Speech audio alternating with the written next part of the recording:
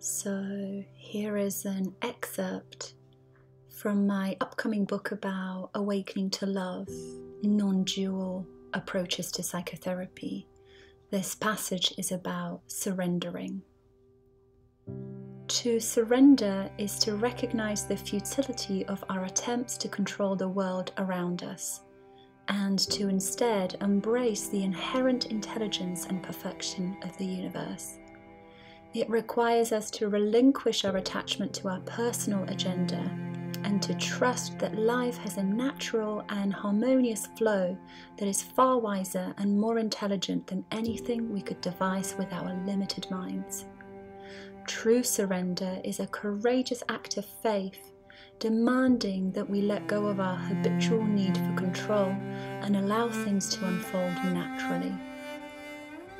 It is a recognition that the true power and intelligence of the universe lies beyond the limitations of our ego, and that by surrendering to this power, we open ourselves up to a life that is infinitely more fulfilling and meaningful than anything we could achieve through our own efforts.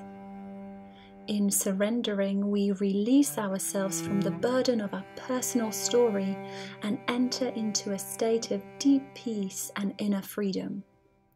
We are able to rest in the boundless awareness that lies at the heart of all experience, and to discover the profound joy that arises from living in harmony with the natural flow of life. Ultimately, surrender is an act of love.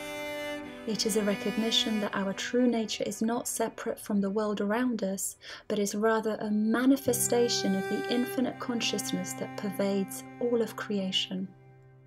Through surrender, we are able to dissolve the illusion of separation and to rediscover the innate wholeness and perfection that lies at the heart of all existence.